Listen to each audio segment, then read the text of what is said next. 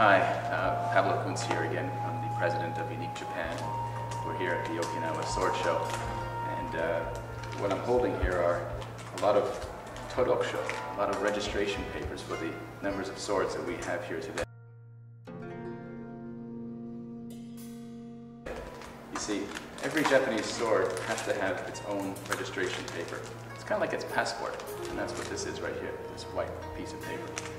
And when somebody purchases a sword from us, we have to give this little piece of white paper, usually it's laminated, to the owner.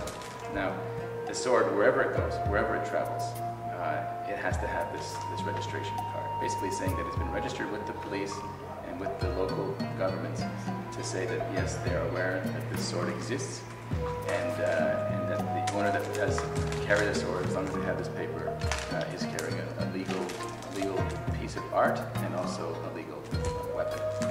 Okay. Now, a lot of people ask me when they leave Japan, if they were to purchase a sword from Unique Japan, what paperwork is needed. Basically, what we have to do is take this white todokusho and we have to deregister it, essentially giving it some kind of ability to leave the country, so exportation papers.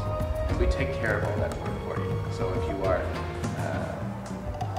interested in buying a sword and you're concerned whether you're not going to be around or you're not able to take care of it and you prefer that we send it over, we can certainly do that. And the team at Unique Japan is quite strong.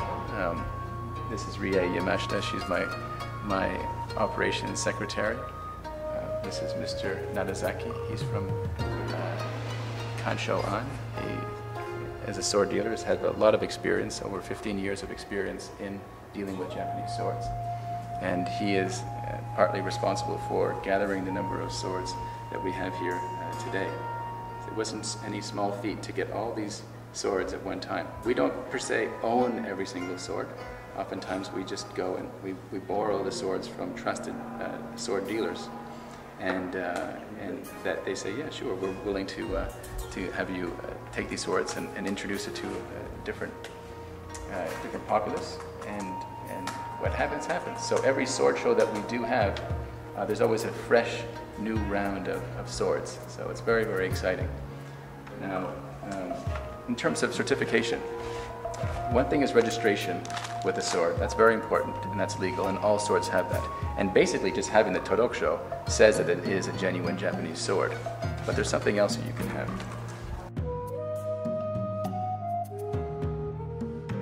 And not all swords have this, but many swords do. And this is called a kanteisho. This is basically a certificate from the Society for the Preservation of Japanese Art Swords. It's like a very long name. But what they do is they take either a photograph, or some of the older swords have what they call oshigata. It's almost like a stencil of the actual sword itself. But this is the tang. This is the handle of the sword.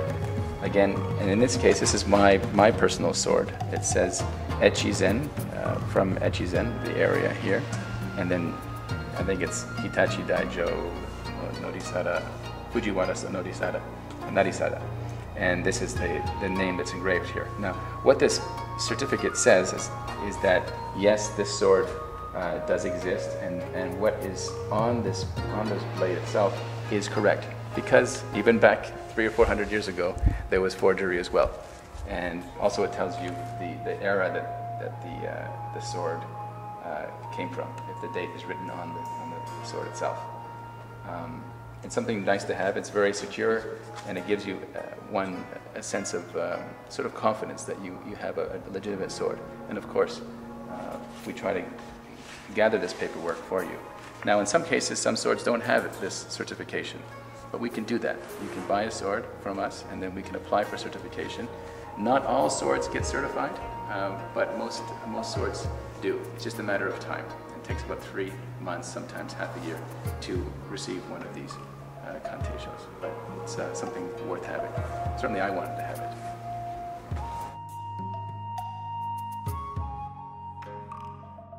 So sending swords to the United States, for example, one thing I have to be very clear is that I can't, at Unique Japan, send any swords to a U.S. military base, for example. Basically, in the cases where we do have a sword show on a base or outside of a base with military customers, we generally send it stateside for you. Now, as in England, when you're sending swords over to these countries, they treat it as, because these are antiques, I mean, as you know, these are like 200, 300, 400 years old, they treat them as antiques. And there really isn't any problem with bringing in a sword to the United States. We send it quite regularly overseas.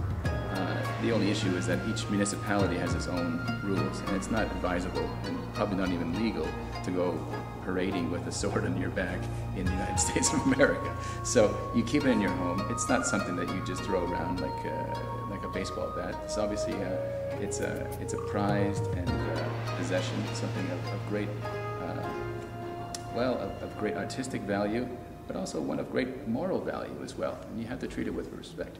So you keep it in your house, you keep it safe, you keep it away from your children and in a location that you feel comfortable with. Now, when you do receive a stand with every purchase at Unique Japan, also a nice silk bag when you buy a sword. I keep mine in a silk bag. I have 2 young children, so I don't want them to come obviously close to it as well. And I take it out at night when they've gone to bed and look at the sword and sort of admire its beauty. And because I've been living in Japan for about 15 years, I find the Japanese sword somehow very symbolic of my time here. And somehow culturally, the sword makes me, I don't know, look back on the time that I've been here and also have a greater appreciation for the Japanese culture as a whole, which is the reason why I started Unique Japan in the first place. That was really to bridge that gap between these great handcrafted products that Japan is so famous for, but yet people overseas don't know about them. And I want to try and get that message across so people say, yeah, you know, when I buy something from Unique Japan, or if I even just learn something from Unique Japan, at least that cross-cultural information is being shared, and that to me makes it all worthwhile.